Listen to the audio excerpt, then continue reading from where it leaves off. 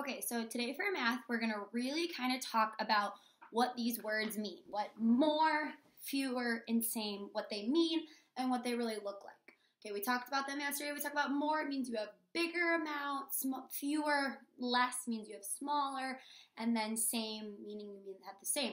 But what do those mean? So what we're going to do is we're going to look at these groups and we're going to compare what we've been doing all week, what we're going to continue to do all month, compare numbers. Okay, so right now we're going to compare the purple stars with the orange rectangles. Good. And we're going to decide which one has more. And the way we're going to do this is we're going to give them a buddy. Okay, so we're going to buddy them up. So we're going to have a marker here, and we're going to give them a buddy. So purple star, orange rectangle, these guys are buddies, right? These ones are buddies. These guys, buddies. And these ones, buddies. So, I don't have any more orange rectangles left. So what do we notice? So that means there's what? If there's all of these purple stars that don't have a buddy, does that mean that we have more purple stars or more orange rectangles? It's more purple stars. See how these guys don't have buddies? There's so many of them that not all of them can have a buddy. So they're sad because there's more of them. So let's go ahead and count how many stars there are. Ready? 1, 2, 3, 4, 5, 6, 7. So we have 7 purple stars. Let's count the orange rectangles. 1, 2, 3, 4. So we've decided that there are more purple stars because there's some that are left over that don't have buddies. There's too many. There's more of them. So if we talk about it in numbers, we would say that 7 is, there's a sight word, more than 4.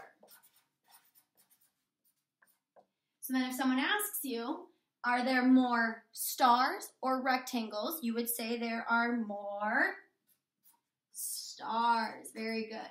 There are more stars. And then we would circle the stars because there's more stars. Excellent. Okay, our next word is fewer. And also that can be called less. We've talked about that word as well.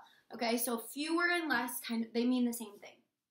Okay, so we're going to decide, are there less green squares or are there less blue circles? So we are going to buddy them up. Very good. So these guys are buddies. These guys are buddies. These guys are buddies. Are there any more circles to be buddies with the green squares? No. There's not enough blue circles. There are fewer blue circles because there's not enough of them to give these green squares a buddy. So that means that the blue circles there are fewer blue circles or there are less blue circles because they all have a buddy. But there's so many of the green squares that they don't have buddies. So there's fewer, there's a smaller amount. So this is how we're always going to be comparing is by giving them buddies, buddy them up. Okay, so let's go ahead and count the numbers and we can talk about the numbers being compared. So let's count the green squares. Ready? 1, 2, 3, 4, 5, 6. Very good. So we have 6 green squares and let's count the blue circles. 1, 2, 3. Very good. So if we're talking about this with numbers, we would say 3 is less than 6. And then we would say there are fewer, there's that word we're using to compare. Fewer what? Did we say there's fewer squares or fewer circles, meaning the smaller one? Fewer circles. Very good. Okay. So now we're going to talk about the last word that we've talked about is same.